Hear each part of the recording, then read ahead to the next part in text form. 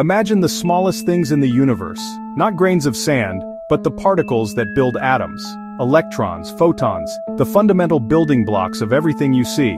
We often try to picture them as tiny solid balls, whizzing around like planets.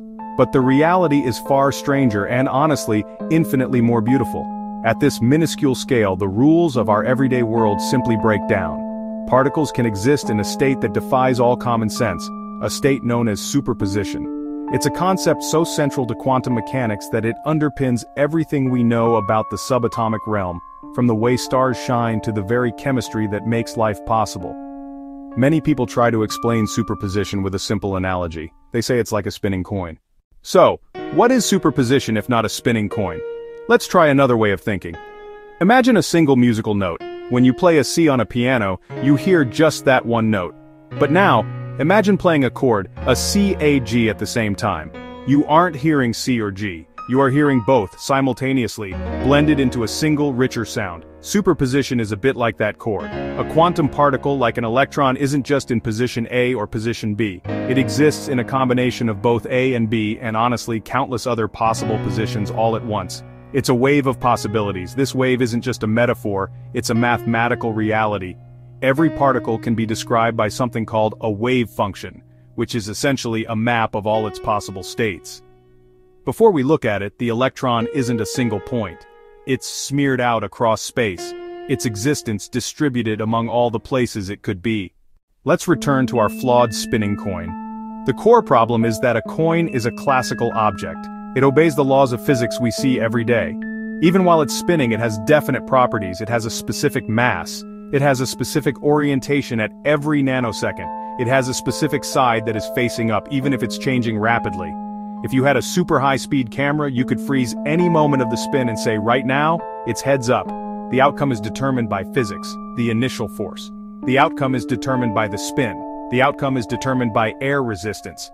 The uncertainty is only in our knowledge, not in the coin itself. A quantum particle in superposition is fundamentally different. Split screen, coin, versus a shimmering cloud of probabilities. It does not have a hidden definite state. It's not an electron secretly at position A. It's not an electron secretly at position B. The very property of position is not defined until we measure it. This is a crucial distinction. The coin's state is unknown. The electron's state is indefinite. The true nature of superposition allows for phenomena that seem like magic. One of the most famous is quantum tunneling. Because a particle exists as a wave of possibilities, part of its wave can extend through a barrier that it classically shouldn't have enough energy to overcome. Imagine throwing a tennis ball at a wall. It will always bounce back.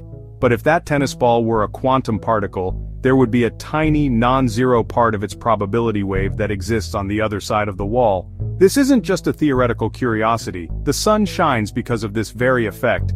The immense pressure and temperature at the core of the sun are still not quite enough to force hydrogen nuclei to fuse together in the classical sense. They are repelled by their positive charges, but because of superposition, their wave functions overlap, allowing them to tunnel through that repulsive barrier and fuse, releasing the enormous energy that powers our solar system. Without the strangeness of superposition, the stars would not ignite, and we would not be here. Understanding superposition is therefore not just an academic exercise. It's the key that unlocks the door to a deeper reality. It has led to technologies that are changing our world. And now, we are on the cusp of a new technological revolution with quantum computing. These machines will harness superposition directly, with quantum bits existing as both 0 and 1 at the same time, allowing them to perform calculations at speeds unimaginable for any classical computer. The world is far stranger and far more wonderful than it appears.